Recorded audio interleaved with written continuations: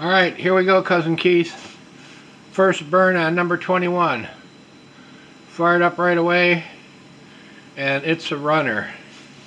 Now, the mantles I'm using on it are test mantles. These are those old, cheap Chinese butterfly, old man scrotum mantles that just, they're really not right. I use 21s normally, or the Peerless HG25FH, whatever that is. Anyway, so it's running good.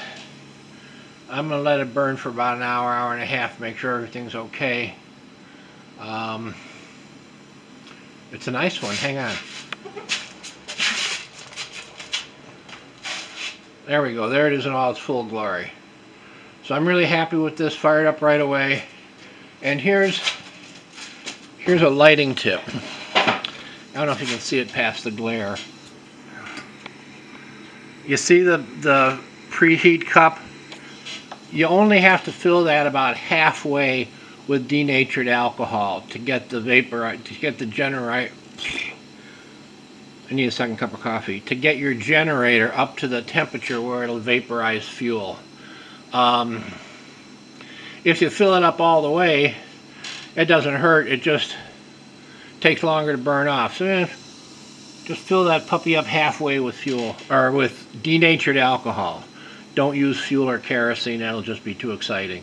So anyway, there we are. Number, ooh, look at that. Oh my goodness, is that pretty or what? All right, number 21, waiting to go home. I just got to do some touch up on your case.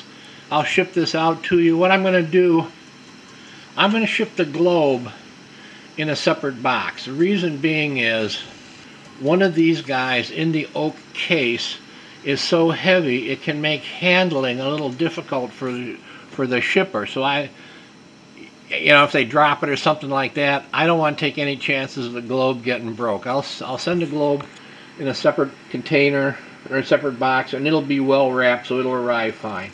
So there we go. That's it. Hope you enjoy this guy, and thanks for participating in the 316T project. You have a real good week. Bye.